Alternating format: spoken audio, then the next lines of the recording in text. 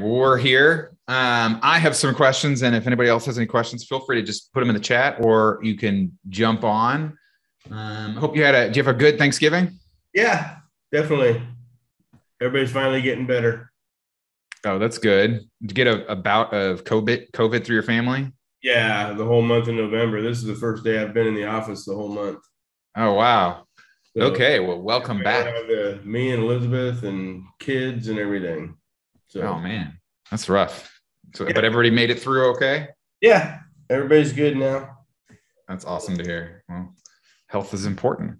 It is. Well, so we've talked a lot about different things, but I don't think we've really gone into like kind of your overall like business. And I'm curious. I know you do clients. Is client the majority of your business? Yeah, clients the majority of our business, and then we also do affiliate, and then we have some lead gens that need to fire up. We don't spend as much time on lead gen as I want to, but yes, definitely. But mostly clients, and then we've got clients in 3 different countries. And then I take care of all the marketing side of the business, and I have 2 of my kids that work under me. And then Elizabeth takes care of all the web design and graphics on her side. And she's got another girl that works with her and a couple BAs. So yeah, true family business. So that's good or bad, especially when you get COVID, the whole business shuts down. Oh, right. Sure. And is Clint your business partner on that when you said we, or were you talking about you and your family, or yeah, me and my wife? Okay. Yeah, definitely. And then I'm partners with Justin Blake in Infinity Ranking, which that one we built out to be more white label. So we do a lot of white label on that side. And then we also sell some products. I don't push products like I used to just because of the time thing, but we do sell some products to other people on that side of the fence. And you do have an SEO conference, yes. SEO spring training. Yes. How many times have you run that? Well, the first year we did it pre-COVID, went great. The second year, we actually had to shift about 3 weeks before the conference because everything shut down. So we had to do a shift, and we went digital, and it ended up working out good, actually a lot better. It was actually 8 days. We had 70 speakers. Damn. And about almost 800 people came through the conference. Oh, wow. So yeah, the shift was scary, but we had to do it. And then it just kind of fell into place. We had never done a digital anything. So we were kind of the first ones, I think, out of the gate to do the shift and go all digital. But it worked out good. I partnered up with Dory from SEO Rockstars also that year. So SEO Rockstars was also digital, and then I took care of my software took care of the question and answer period. It's where we had our cocktail hours and everybody just kind of hung out, type of thing. So, yeah, I thought you handled that with aplomb, because I know that there were some people that were upset, and they were just probably generally upset, and they directed that at you. And fair or not, it is what it is. So you're going to have is there going to be a spring training 2022? Yes, there will be. So we're not quite sure what we're going to do yet. And we're not quite sure when it'll be. I think it'll be actually in the summer this year. Or this next year. So, okay. So we're looking at a couple different options, because we're doing, we started doing a mansion mastermind, which is basically we rent a mansion, 30 people. Some people stay at the mansion, some people stay elsewhere, but everything happens at the mansion. And we're having one of those in April in New Orleans. So, cool. So I'm trying to I don't want to have everything so close together, just because of, the people that like going to these things. It's just kind of give them different options of what fits their schedule and everything. And so, yeah. I can only get away so much, with kids and stuff. And so I can't, like, if it's like twice in a month or month after month, it's really awkward to be able to do it is awkward. And it also, it affects your business. I mean, we're not quite set up to where I can be away a lot. And we definitely found that out through COVID. the virus that we got. But but it also gave us the time to look back and say, okay, what gaps do we have?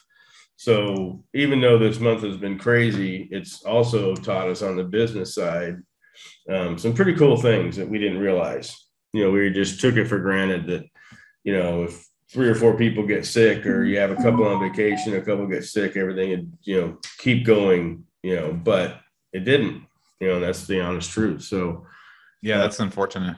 And luckily, I was only down a couple days. So, but I was picking up parts of the business that I hadn't done in years on the web design side and everything else. So learning curves, not a big deal, but, it seems to be all back to normal now. Now we're just kind of playing a little bit of catch up. So we had perfect timing with Thanksgiving weekend, because it's like 4 days, nobody bothers you. Yeah. Yeah, that's true. That's true. And if they do bother you, and you don't respond, it's sort of like, okay, well, that's understandable. No one's going to be mad at you. How dare you not respond to my message? Exactly right. So yeah. Let's see. So how do you get your clients? Most of our clients come from organic. We rank very well in a lot of specific places on the web design side. I always tell people we market web design. SEO is just a natural, or SEO/marketing is just a natural second phase. And so, we probably convert 60% of our web design clients into some sort of monthly marketing, whether it be GMB only, whether it be pay-per-click, whether it be full-blown SEO. It just really depends on the circumstance. I don't take a lot of, a lot of the people that Elizabeth does a website for, we don't even mention marketing, because I don't even have any desire to do, like a dress e-commerce site. I wouldn't even know where to start. Or like sometimes maybe like a restaurant. It's like they can't really afford ongoing marketing. But exactly. And I'll do, during COVID, we basically took all our services and we just broke them out a la carte. So because we didn't want people to bail on us, because we lost a lot of medical spas. And then sure. Some of the other medical spas that were closed down obviously didn't want to keep paying the full SEO price. So we broke it off into a la carte stuff like GMB only, or, blogging and posting, different stuff like that. And then as everything started coming back up again, we started moving people back into the original plans they were in. So, and I've never undid that. So for the first time, like I can take a realtor on, which I don't take realtors on at all, but I'll do their GMB. Sure. So they don't have money. They don't have money. They're typically very hard to deal with on a personal level.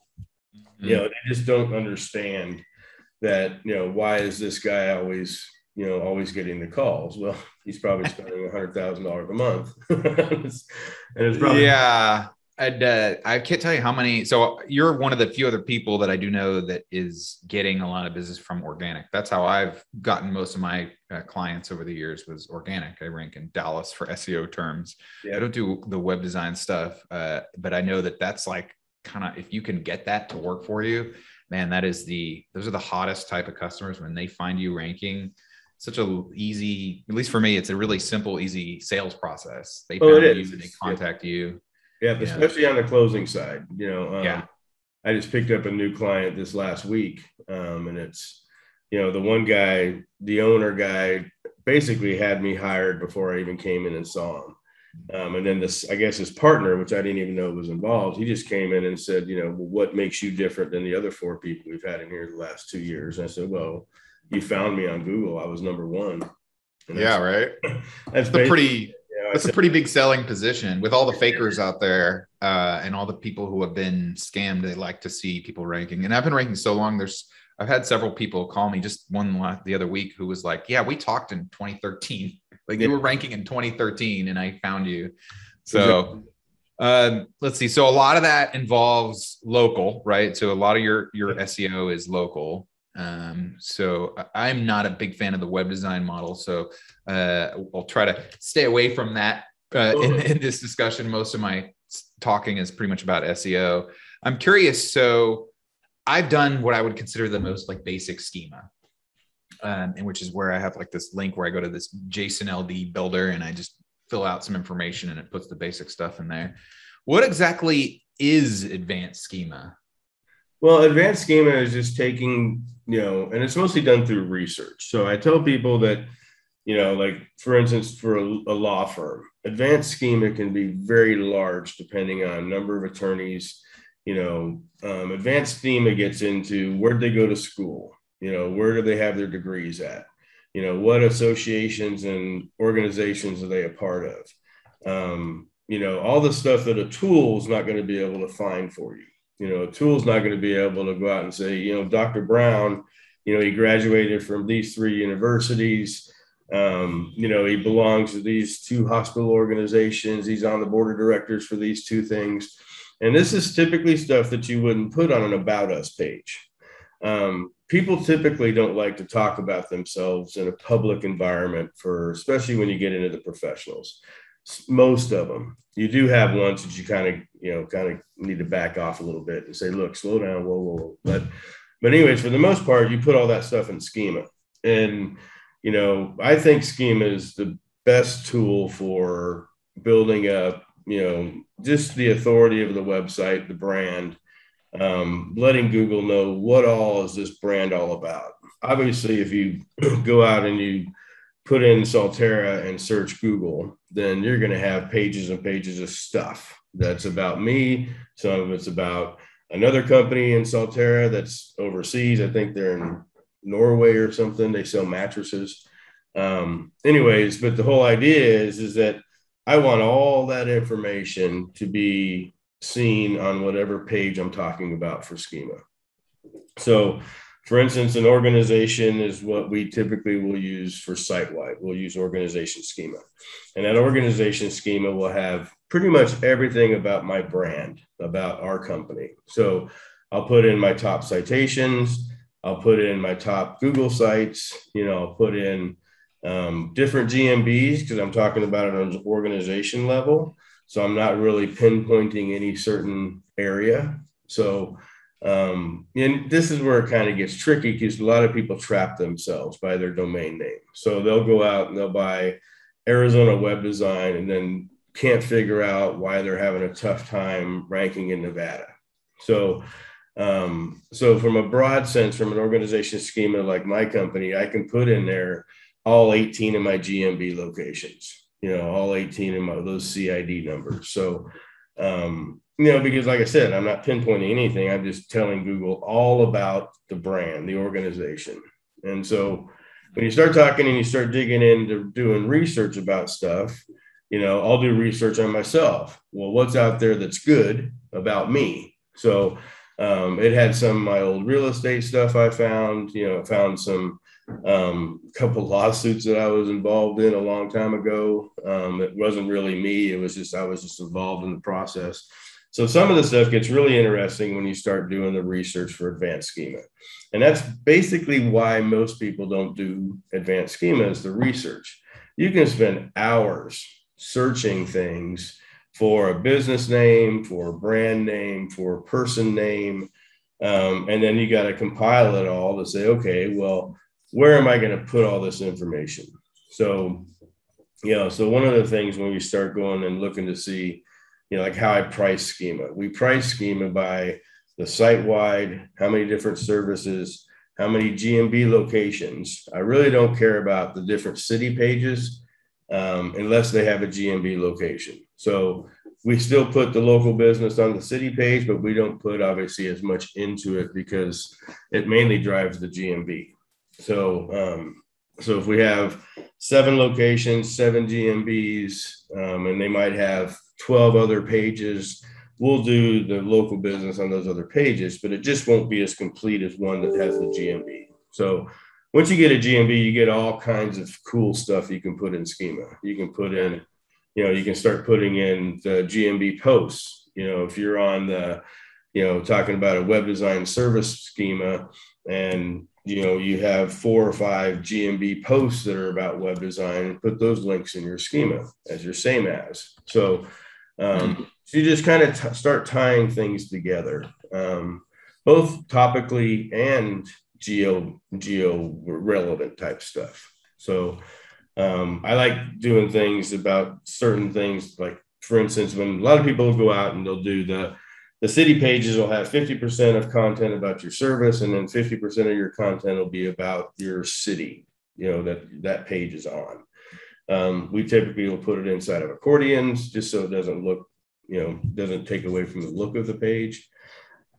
But we'll go out and we'll get really personal with those type of stuff. So like in Phoenix, where the Diamondbacks play baseball, I'll use that as a point of interest in my schema, and I'll just tag it. Solterra has season tickets to the Arizona Diamondbacks. So I don't just put, here's the stadium, here's the name of the stadium. I'm trying to, personalize it to the brand, the organization, the person, whatever it's talking about. You're creating like an entity link between the Diamondbacks and Solterra. Exactly. Which will improve your GMB's ranking in that area for people who are searching in that geographic area, right? Exactly. That's typically the idea. So even more broadly, I guess it'll also create, does it create secondary connections? So you think about what the Diamondbacks are relevant to in terms of where people come from. And so it'll create a more broad Phoenix just overall, right? Relevance. And one of the things that people don't, you can, like I said, advanced schema and, siloing type stuff, you start getting into the creative world of SEO, and it's technical, but it's more creative. So you think outside the box. So we used to, since SEO spring training, the conference was always typically going to be the weekend after spring training closed in Phoenix. So typically spring training would close the week of the 20th, and our conference would be like the 30th or something. So we'll actually do an event on our website about opening day of spring training and then closing day of spring training, because we're tying our conference in to that event. So, you can even go to the blog about it and say, it has all the different stuff about the Diamondbacks, the roster, what a little schedule for the spring training games. We just basically build a page and copy it off the one that came from whatever stadium or whatever event, whatever. But I'm trying to tie that event into another event, and so when you start thinking about schema and building pages and doing blogging about local stuff, you can really start to do some pretty cool things. So why did you tie that in? Because it's not relevant to SEO. It's not relevant to SEO, but it's relevant to the name of spring training. Does it build the kind of the overall authorities, the strength of the entity? Exactly. That whole plan for that one is to build up the authority and the brand for SEO spring training. So and then maybe rank for like SEO conference or something. Exactly. SEO conferences, get more organic stuff, tied around that. Marketing, even a marketing conference, I wouldn't even go as slow as SEO. I would do more marketing itself. But yeah, I mean, there's some cool things you can do. Like like our rodeo is coming up in January. So our staff's writing a page right now for the local rodeo for Scottsdale, because I have a GMB there that's struggling. So I'm going to go out and build a little event page for the rodeo in Scottsdale and start figuring out how I can creatively tie my brand into that rodeo. Maybe I can, be a sponsor, pay $250 or something and sponsor something. So I don't know. So I guess it also, since Google's always trying to personalize things, if you tie the rodeo to the Diamondbacks, then if someone goes to a Diamondbacks game, then the rodeo is more likely to show up for relevant search results because of the personalizations of the entity. Exactly. That's just a guess. I don't know how true that is. And that's the idea. It's just basically taking entities to the next level, at a creative basis. So, like we all do, here's the things to do in Phoenix, and then you'll have 4 or 5 things in there you'll link to. I don't typically will go to that item's website. I'll go to that item's GMB. So I'll start tying in GMBs to certain places or events, in the accordion on the local page. But in the schema, I can do a lot more than I could ever do on the public side. So because it's just in the background for Google to read. It just, do they ever like ignore? Do they see some scheme and you think sometimes and go, you know what, that doesn't really fit. I don't think I'm just going to ignore that, or do they just kind of take it at face value and just go ahead and move forward with I think it depends on what the page is, and then what the scheme is for that page is. And then you start talking about stacking schemas. So obviously every page has organization, and then, and then your local page will probably have local business and a service type schema. So you got 3 schemas on the same page. And so I think where you run into trouble is people try to put too much on the organization or the site wide. Typically when I get a lot of schema audits. I do schema audits. So, and that's typically after they've paid somebody to do their schema for them. It's not like, hey, I installed Yoast, here's my schema. That's not a schema audit. But typically what happens will be is you'll find things like they'll put, if you have a video on the homepage, they'll put up that on the site wide. Well, you can only put video schema on a page that has a video. Don't try to trick Google, because they'll catch you, at least with schema. So same thing with reviews. Don't put a bunch of reviews in your schema if they're not showing on the public side of that page. And definitely don't do it site wide. So you got to remember that thing I try to tell people consistently is your schema is per page. So whatever that page is about and whatever's on that page. And then you got to be careful about I call it the schema junk. So Rank Math will go out and they'll build out a header schema, a sidebar schema, a footer schema. I mean, it's just junk, So we try to make sure that the schema that's on the page is schema that that they're going to enjoy crawling. A lot of people don't realize that schema is originally written by the big 4, Google, Yahoo, Bing, and Yandex. So it's a code that they know. So one of the reasons I think schema is so powerful is, especially since open source came out. And I don't care if it's WordPress, Drupal, Joomla, whatever. When open source came out, the bots had a hard time crawling these new code systems, whether it be PHP based, whatever the type system was. And one of the reasons why I think schema is so powerful is the bots still struggle with that. We used to have a tool called Fetch and Render in Google Search Console, those Google Webmaster tools back then. And you used to be able to see how far a bot was able to crawl that page. And most of the time, especially WordPress sites, you would get a partial crawl. So somewhere that bot stopped. Might have stopped in the middle, might have stopped at the top, whatever. And there's ways you can test to find that out. But nowadays, we don't have that option anymore. All we get is, hey, the bot came by on Tuesday and spent 3.5 milliseconds. Great, thanks. So what schema does is schema is crawled before you even hit the content of the page. And that's why it's vital to put the schema in the head and not the footer. So a lot of people say, oh, my schema is in the footer, so it makes my page load quicker. Well, first of all, you don't have a freaking clue if you think that. But second of all, is that the idea of your schema is to tell the bots what the page is before they even get there.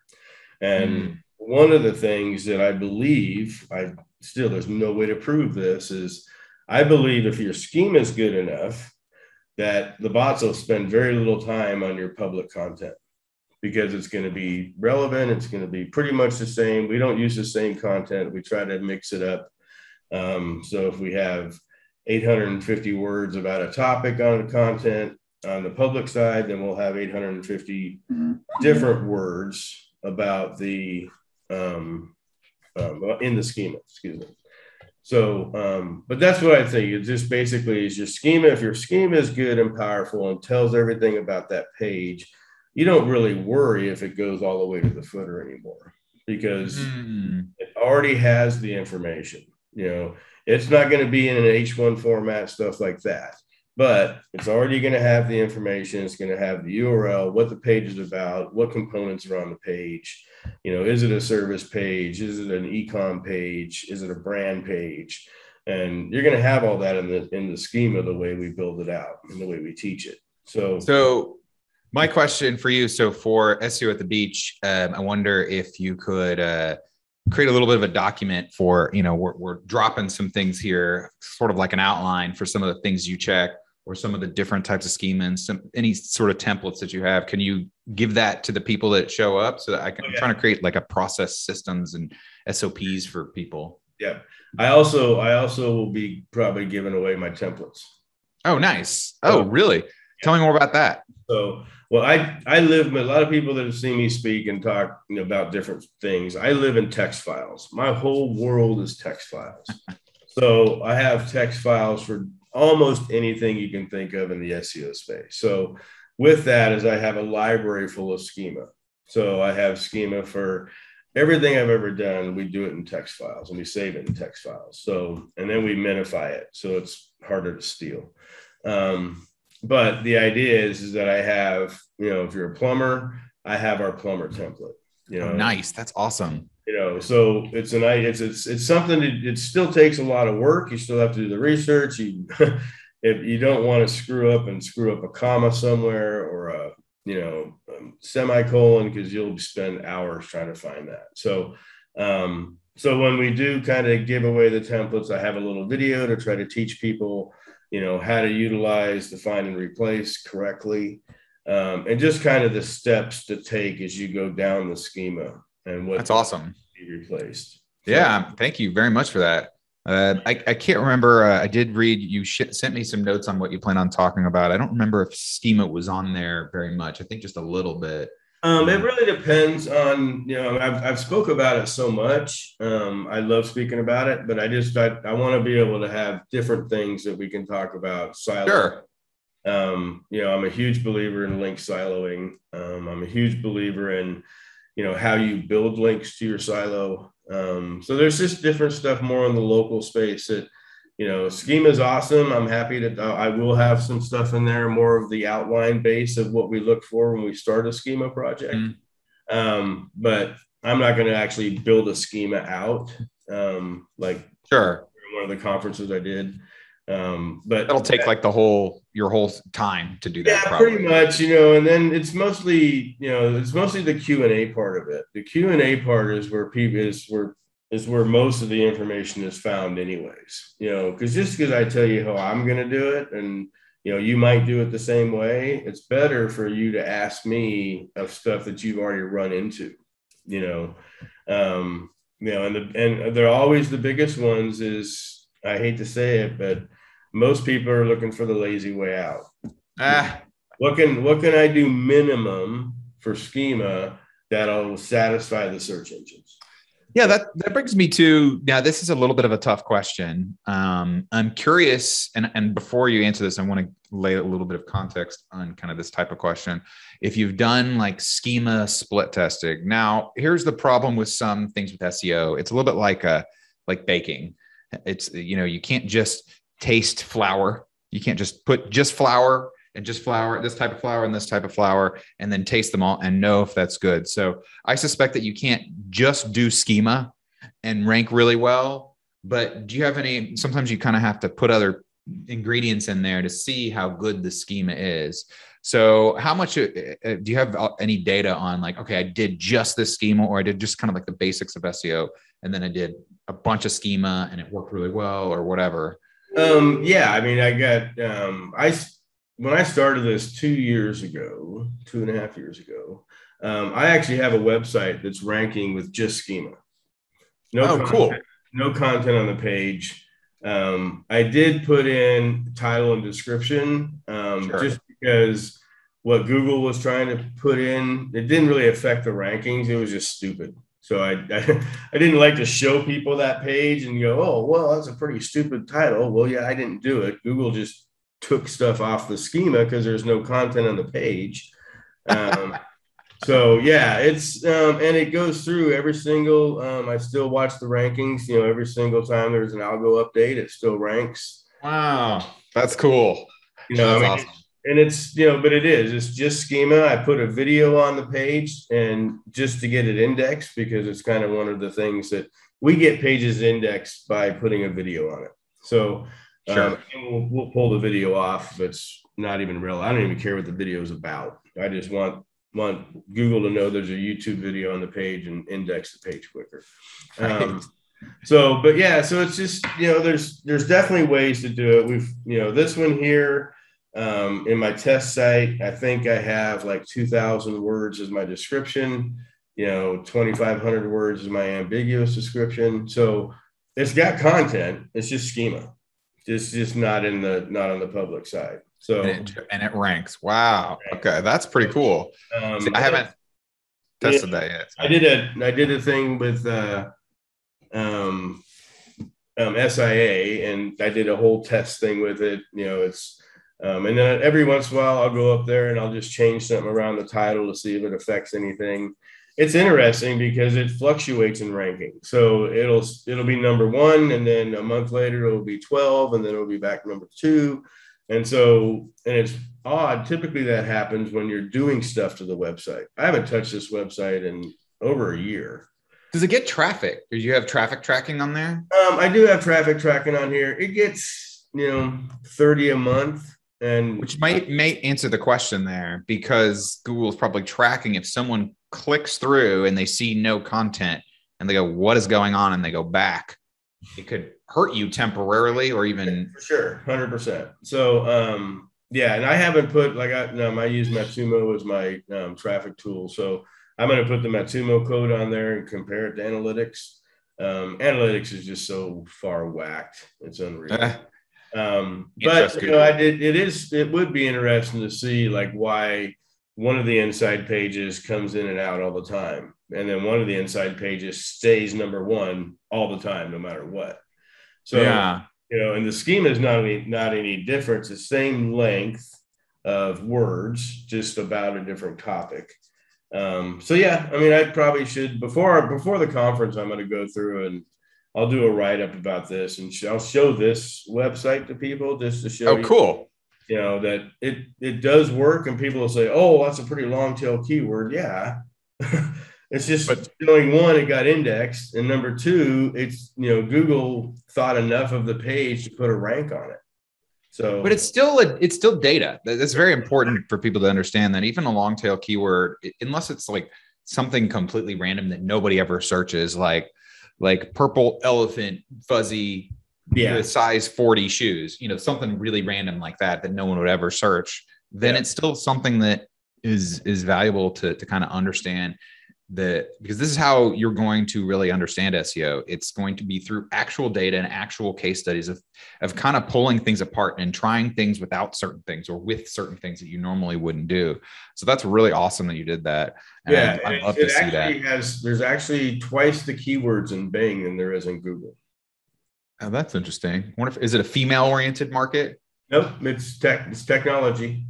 So that is interesting. I wonder if Bing is lying, or maybe Google is lying. And the ranks in Bing are I rank over Cox Communications in one of the keywords.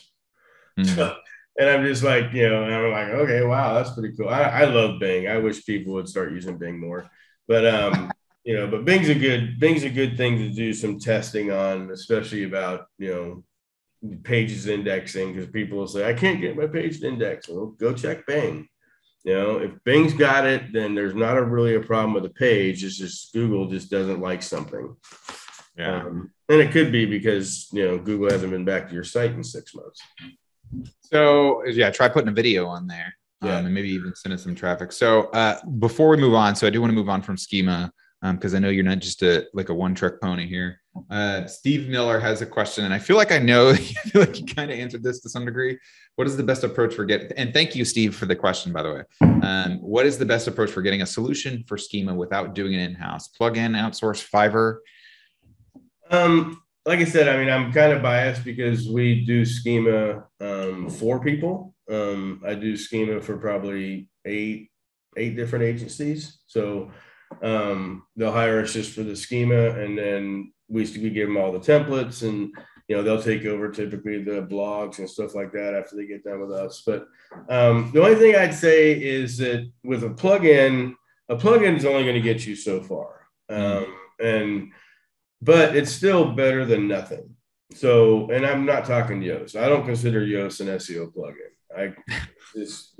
I'm sorry. It's just so bad that, spend a little money. We use SEO Press Pro.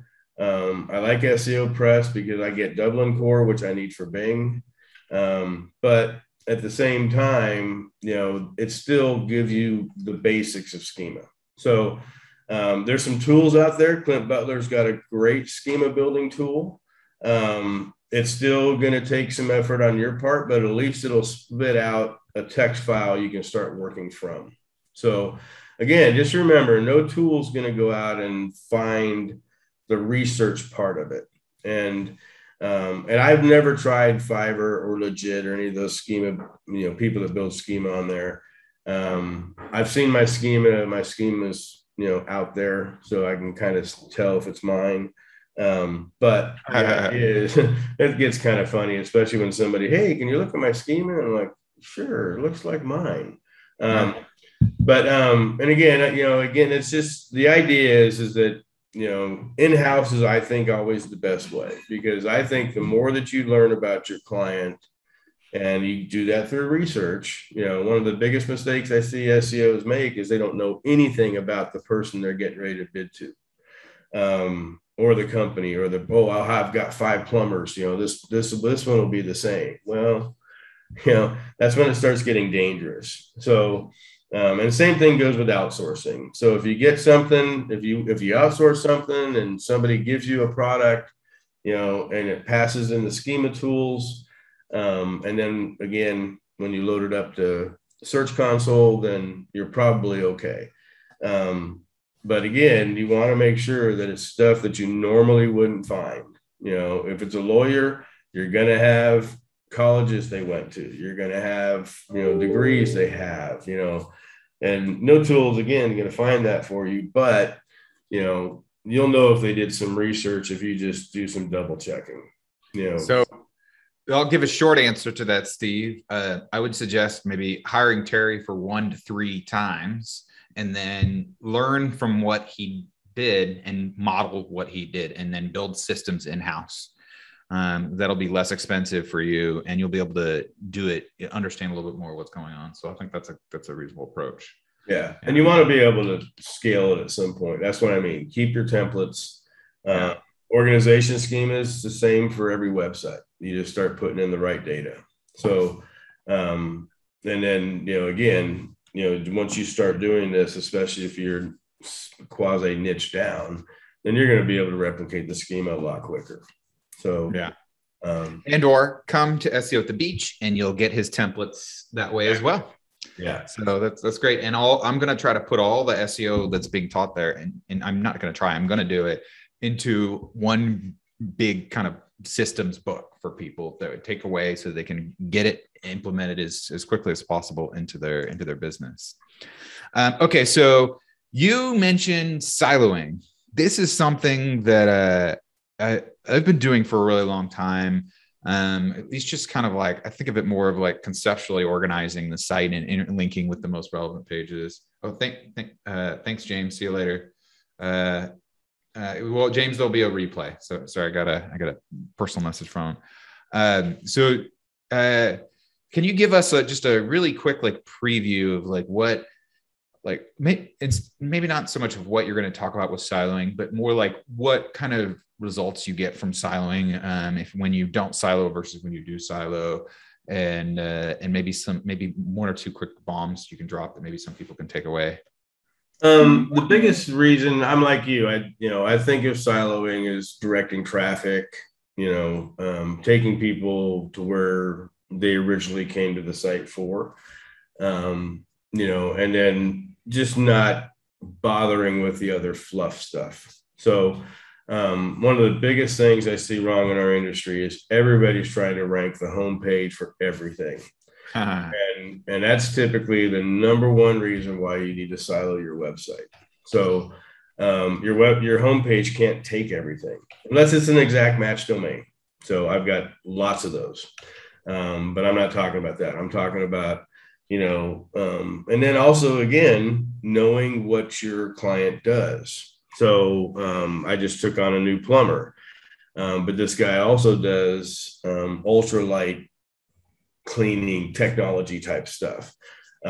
He also has a program to, it's for like range hoods and stuff. So he does a whole bunch of stuff that's not really plumbing related, but you could, either cost per click or even organically ranking is going to be a hell of a lot easier than ranking him for a plumber in Dallas. So the first thing you look at is what's his domain name. And I'm so thankful he didn't use the word plumber in his domain name. So now I've got free reign. And that's when siloing comes in. So if you have a roofing company and they do roofing and they do siding and they do gutters and they might do spray foam, if roofing's the domain name, then your siloing is going to be super important to make sure that you're giving the right credit to the right pages. If somebody's coming there for gutters, they don't give a crap about a roof. So, if they've got a gutter falling off their house, they don't want to go through a whole bunch of roofing content to get to the gutter area. So when you think of siloing and directing traffic on your website and ranking, is you always direct the traffic and the rankings towards the inside. People call it money page, whatever.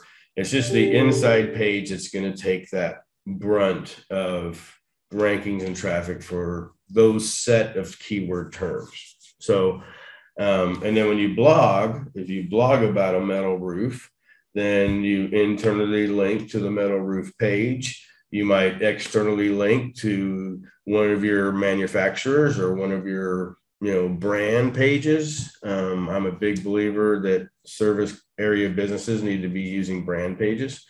So if you have, a certain type of metal roofing that you're talking about in this blog post, link to the brand page. Yes.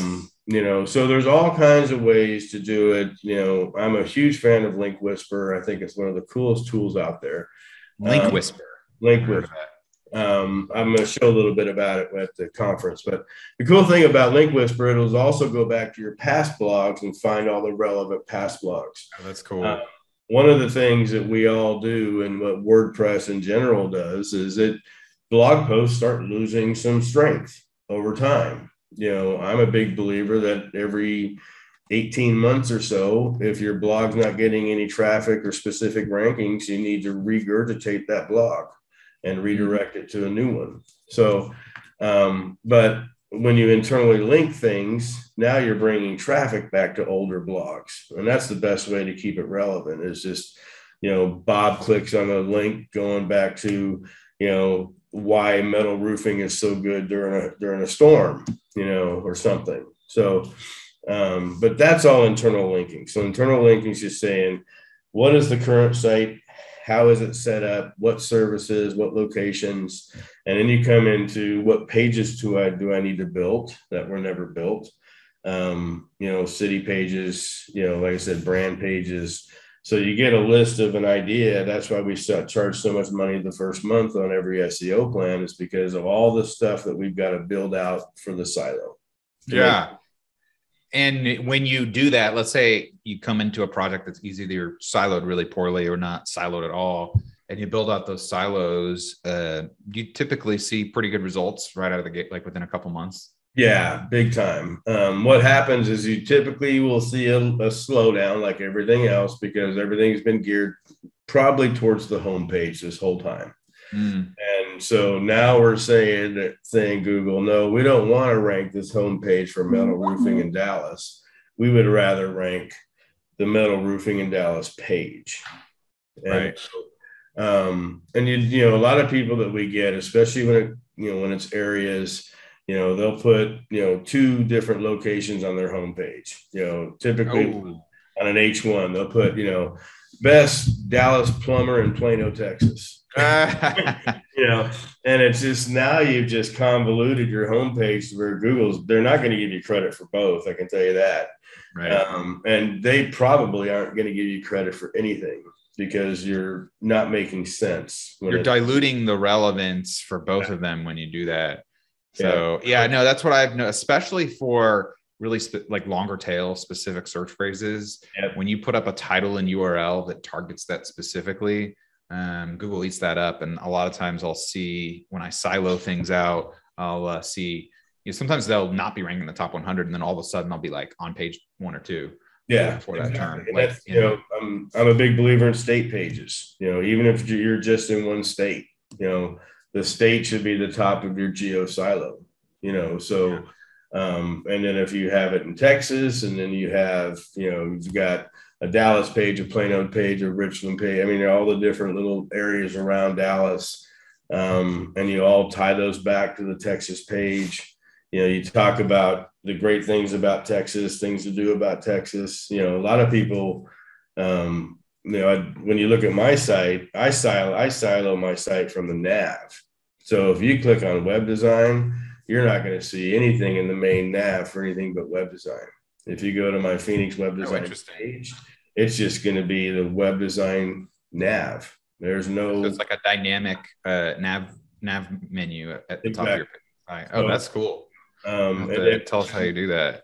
And then I also have sidebars. Like my Arizona sidebar has all the stuff about Arizona that will be the sidebar for my Phoenix page. So now I'm, doing Arizona and I'm doing city.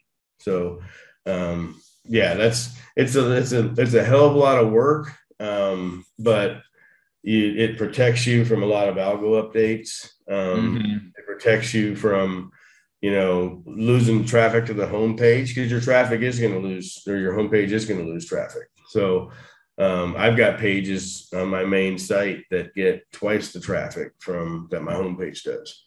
That's okay, as long as you're getting traffic. Exactly. And also, I think this ties into what we had a Fletch and Lefteris on. We were talking about topical authority and topical relevance. Yep. And I think that siloing is kind of another form of that, because you're creating a subcategory page on your site about the topic. It actually helps your site rank for all the other things that are related to that. And when you do a bunch of that and you organize it and interlink it, the interlinking, correct me if I'm wrong, the interlinking is very important. How you interlink the pages is critical to telling Google what you're saying is relevant and not as relevant, right? Well, exactly. And you think about, if you're doing your external links correctly, you're typically only linking to your new blog posts, I'm hoping. And then those blog posts are going to be the anchors for your pages that are going to rank. So a lot of people will come to me and say, there's 50 keywords around this relevant page, and I'm only ranking for like 5, let alone what position, why aren't I ranking for all 50? And it's typically because of the way either your internal linking is stuck, which people will say, okay, well, everything that's going to the web design page needs to have the web design anchor. No, that's not true. Your anchors are very important to mix and match those anchors, mix it in there, web development, web design company, so, kind of use your linking structure externally and internally around the other keyword relevance. A lot of people call them LSIs, whatever, but all the other keywords that are relevant to that page. So, and that's not even going into long tail. That's just the ones that Google will show you because it has more than 10 searches. So, yeah. So at the SEO at the beach, I'm pretty sure you will talk about siloing, and you'll show some examples. I know that you'll talk about your Solterra website and some of how you're getting your clients from organic. Let's see. Well, is there anything else that I haven't mentioned that you want to give us like a preview of talking about, or that you think is really working really well for you right now, and you can just throw a nugget out there for us? I think the big thing, and again, I'm not gonna really know the audience yet, but if you're an agency, how you report and communicate is probably more important than anything, and that's report and communicate to your clients. One of the biggest things that we see, and you see, all of us that have been in this for a long time, a lot of times either they've been giving false reports, or they've been giving no reports, or there's just, the reporting is just so critical, and I close a lot of deals just pretty much because of our reporting system. And you keep your clients for longer, right? Keep your clients for longer. It's easier for them to not only kind of quasi understand what you're doing, but then to also ask questions. We have specific things we talk about during our monthly strategy calls, and once we're through those specific things, then we can talk about anything. But I don't very rarely talk about rankings at all. I talk about traffic. I talk about conversions. I talk about phone calls, form fills.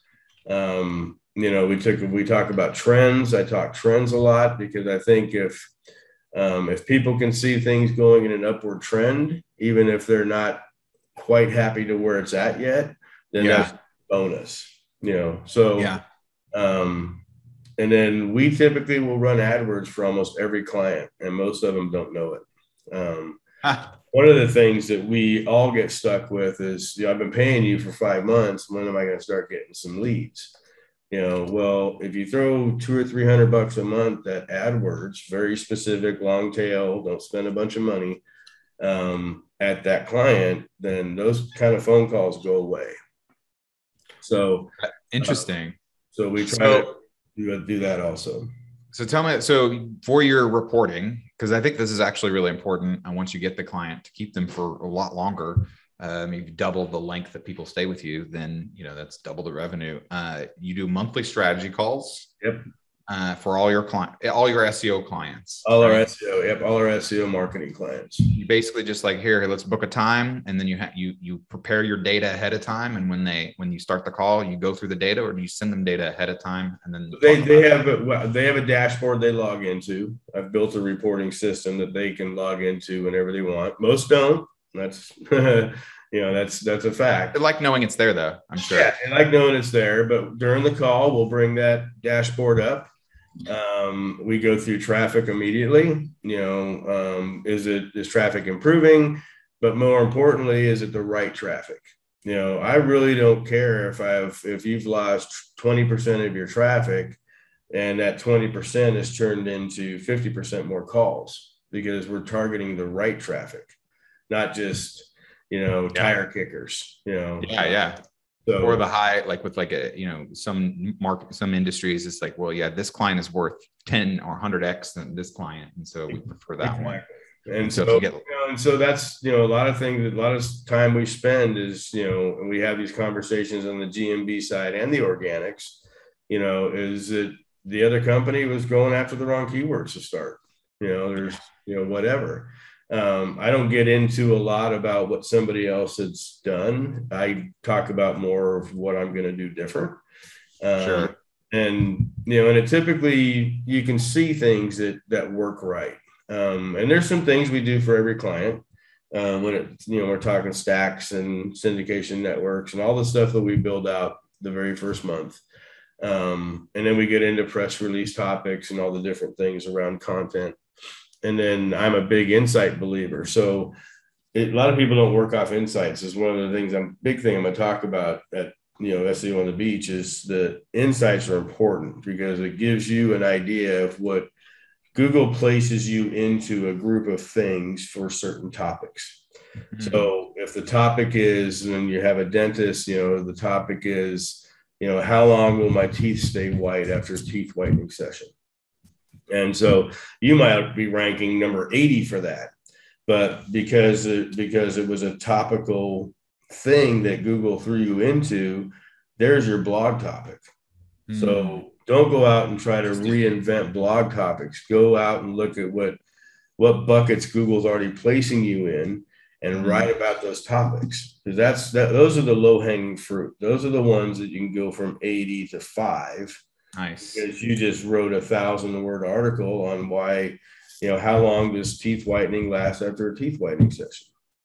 So we spend a lot of time on our calls around insights and around what are people talking about? What are people, now we're coming up on winter. So content topics are going to start changing, especially if you're into, lawyers and slip and falls and all the different things that happens in wintertime. Those intents are going to change. So start writing about the intent. Don't write about, how to solve a sunburn in January. So, but that's the biggest thing is that, I wanted to talk about from an agency level, is we live off data. I don't do anything without data. And only because I'm lazy. I don't want to reinvent anything. If something's already working, I just want to do it better than what they're doing. So, but yeah, knowing your client, asking questions. I make them come up with the press release topics.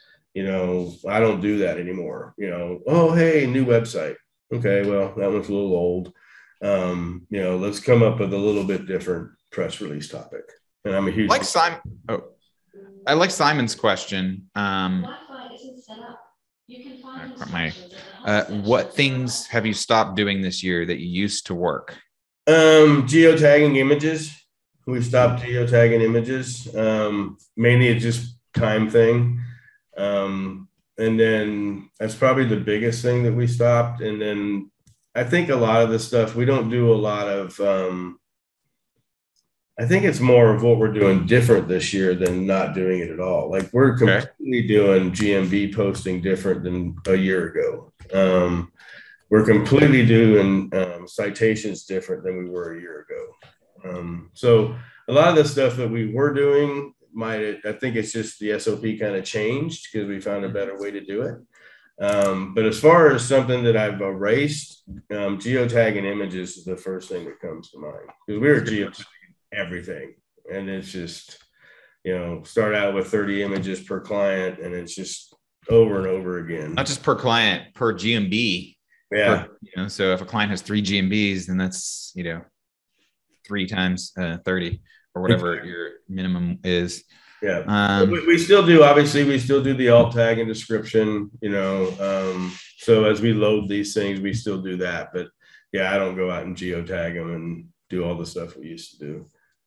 Simon actually has a cool geotagging tool that we used to use. But I think that's the biggest thing. And then we're doing press releases different now. We're doing citations different. Keyword research I'm doing different. So a lot of things have changed that we got to spend time on during the COVID thing. Yeah. Well, and that speaks to, I saw some question about like when in some Facebook group about when do you think when are your systems done? When are you done building systems in your business? And it's like, well, it pretty much never ends. It never ends. Especially if you have other people building your systems.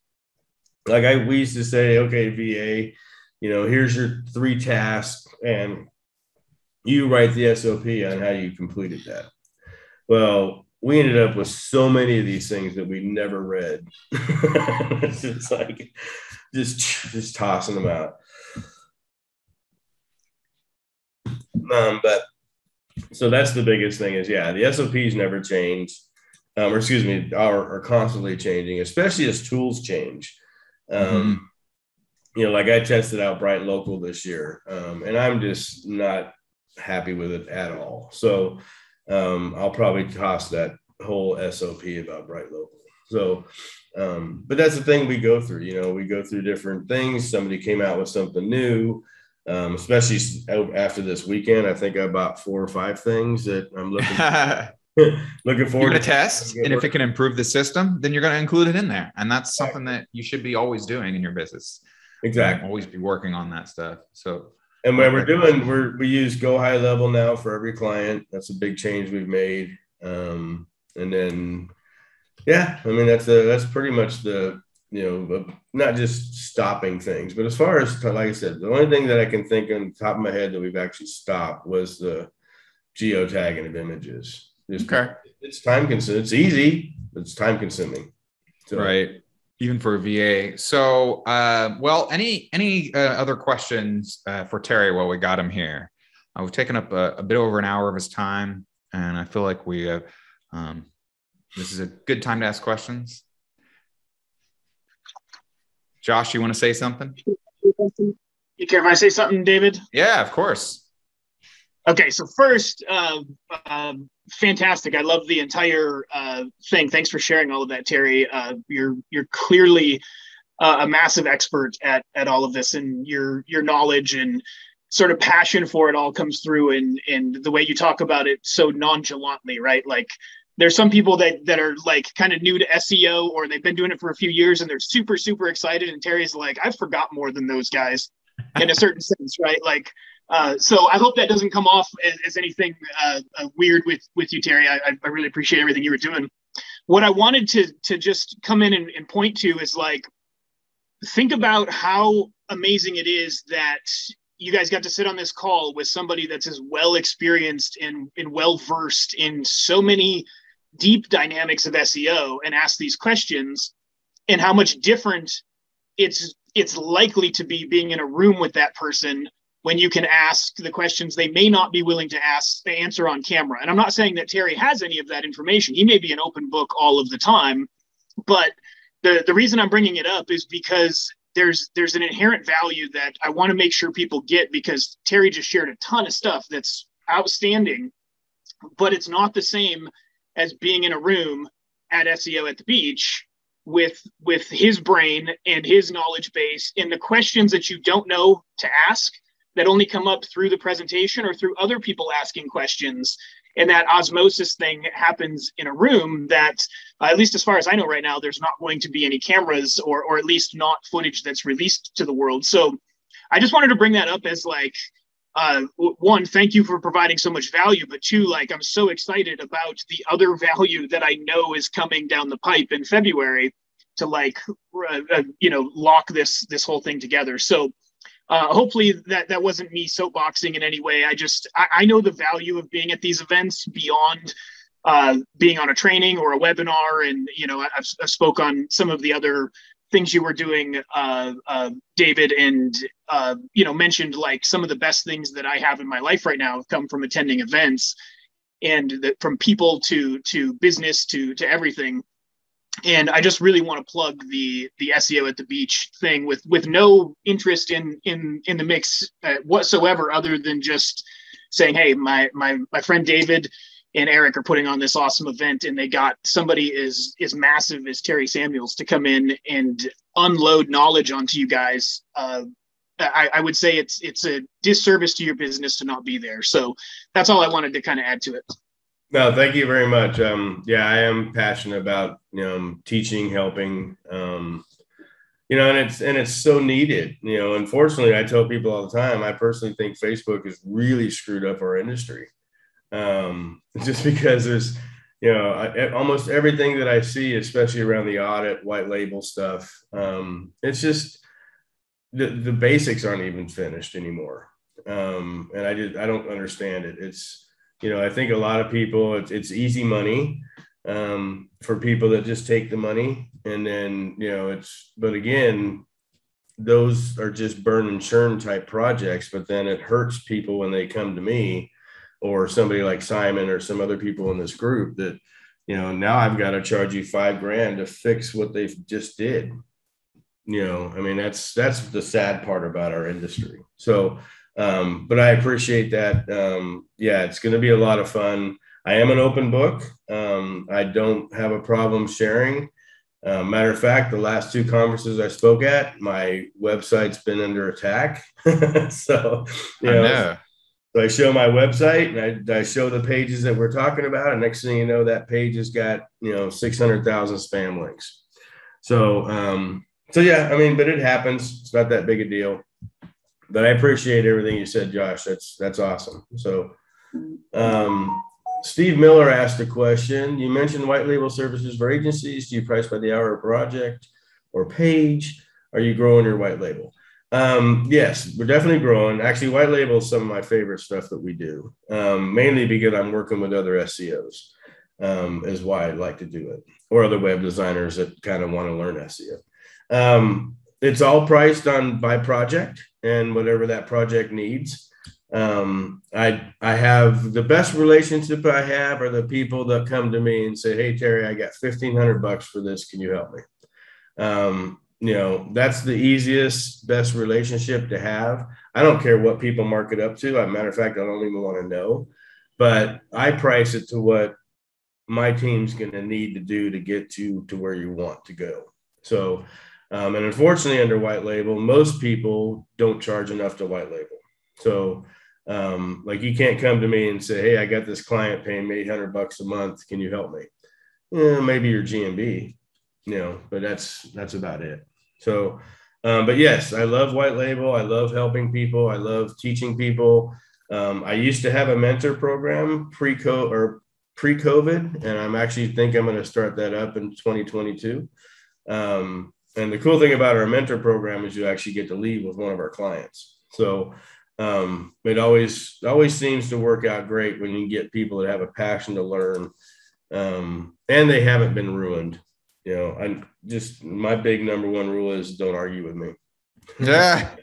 That's, there's lots of ways to do things. There's lots of ways that we can get to the same results. But you can't, unless you're a tester, like I'm a huge tester. So unless you're a tester, you really need to watch some of the comments and some of the things, some of the ways people answer on Facebook. And, some of the ones I just shake my head. I don't even answer in Signals Lab anymore. It's just, all you do is get in fights. It's like, really? Yeah. Yeah. Well, testing is so critical. And that's the only time I'll try to, sometimes somebody will say something and I'll well, I'm not sure that's true, but it's I don't have test data on that. So how am I supposed to, but every once in a while, it's I have test data on it. And sometimes it's the test data might point to different things, but then actually you're looking at it actually just by merging the two data sets and by exploring it, you can actually create a deeper understanding. For sure. Yeah.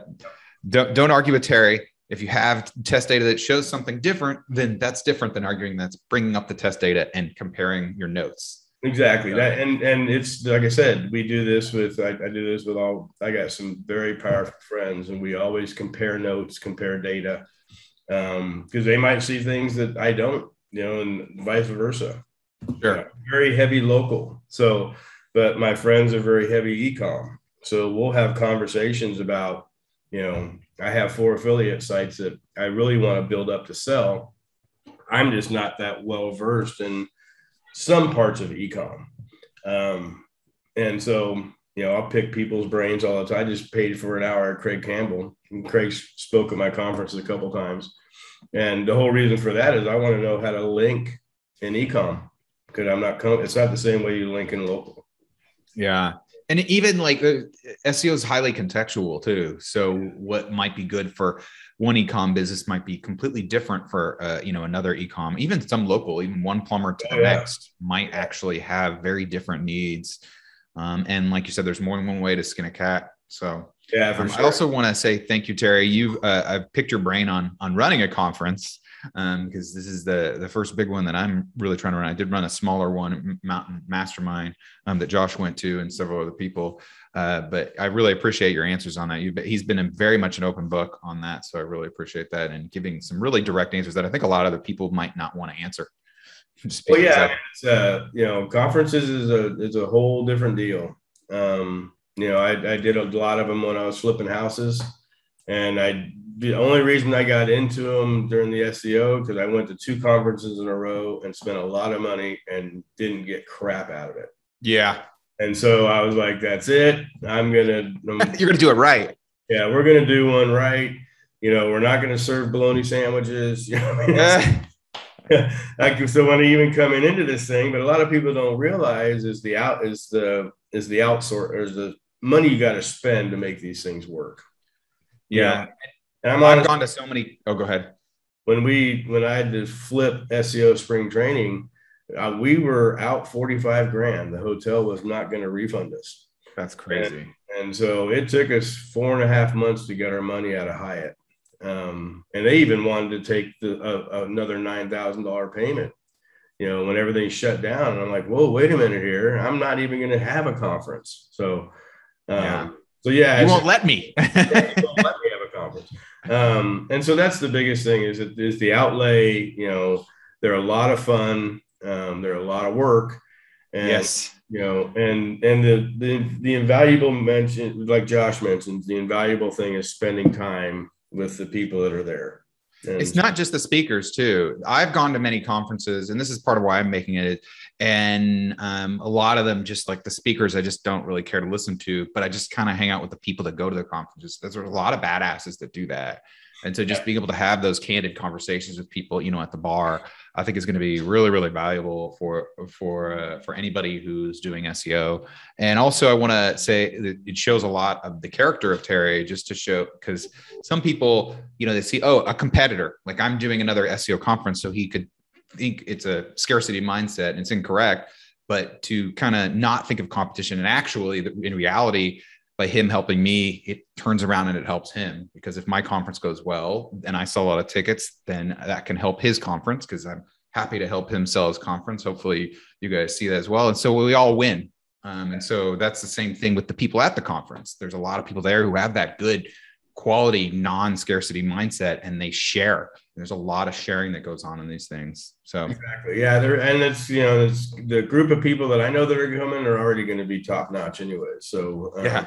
You know, Fletcher lives 5 miles from me. Yeah. So we have pretty good lunches together. So he's excited.